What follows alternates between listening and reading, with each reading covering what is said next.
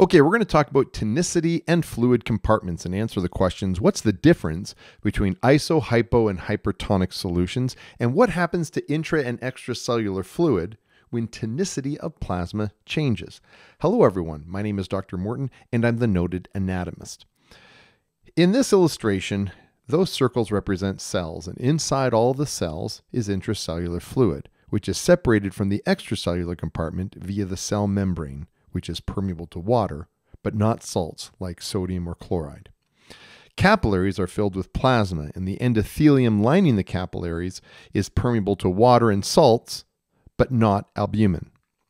The interstitial fluid is the fluid between the cells, and combined with plasma is considered extracellular fluid. And so extracellular fluid is all the fluid outside of cells. Intracellular fluid is all the fluid inside cells. And from now on, those two terms will be abbreviated ICF and ECF. Now that was fun, wasn't it?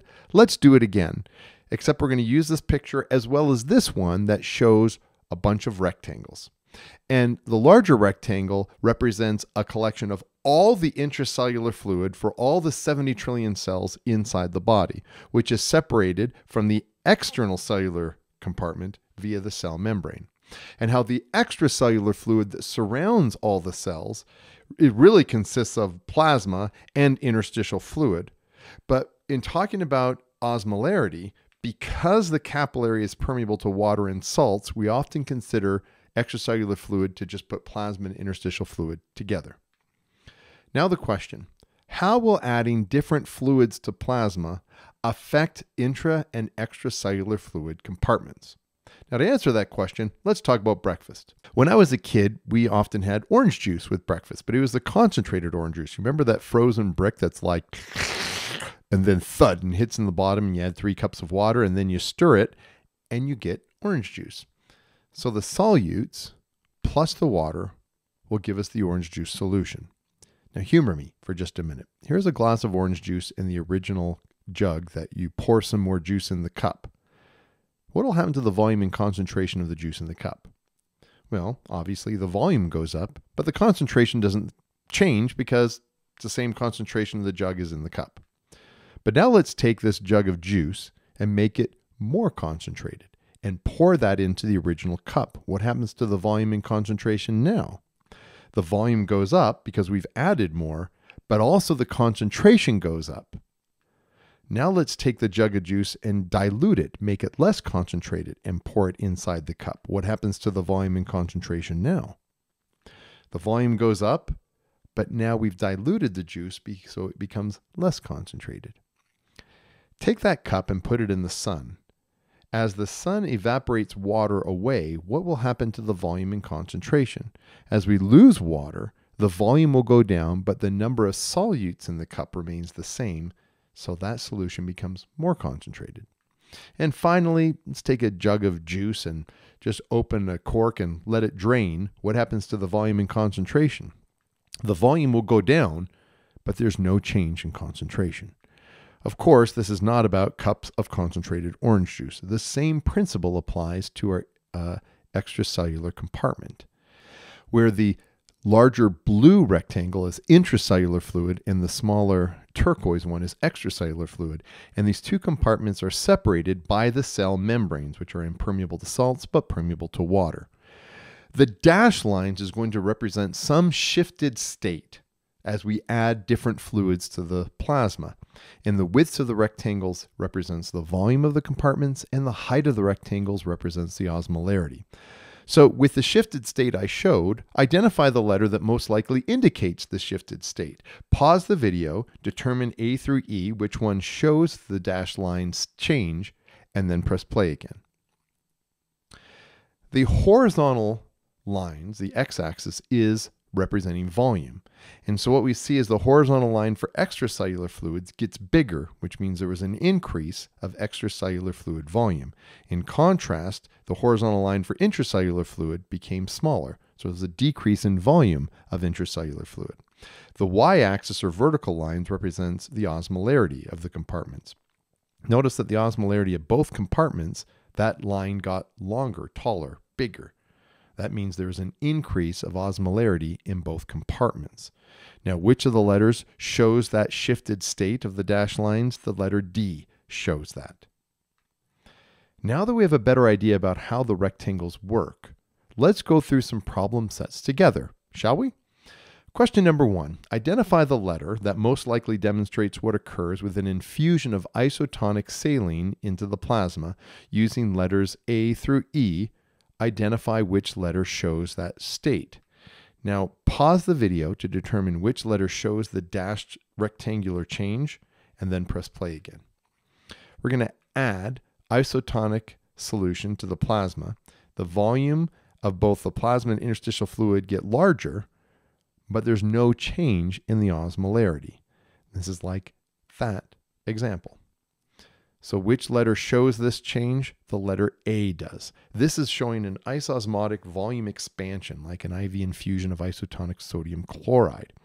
When we add the isotonic solution to the extracellular fluid, there's an increase of the extracellular fluid volume, but there's no change in the osmolarity. Notice that the vertical line does not change.